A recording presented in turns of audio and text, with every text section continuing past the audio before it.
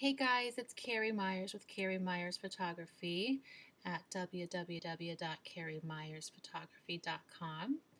And I'm going to show you really quickly one way to really speed up your workflow when you're post-processing your images.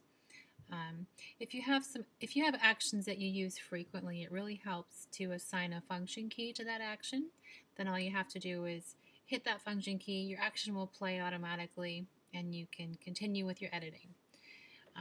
I have assigned a function key to all of the actions that I use daily, and it really does help. So I'm going to show you how to do that really quickly. Okay, so I have my no more red hands feet action here, and to assign a function key to an action, you go ahead and double click on the action, and this box will appear, your actions options. Now down here where it says function key, go ahead and click on that, and you can assign any one of your function keys to that action. And I'm going to assign F5 to my no more red hands and feet action. Hit OK.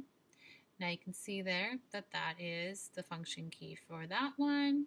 My no more purple hands feet, it's F6, etc., etc. So to go ahead and play that action, you can go ahead and go over here, click it, press play, but it's just quicker to be able to real quickly hit one of your keys and it's done. So I'm going to go ahead and hit F5, and there you go, my action plays automatically. Then you can go ahead and use it as normal. It's a really helpful, like I said, it's going to speed up your workflow. So I hope that helps you save some time in your editing. I will be back next time.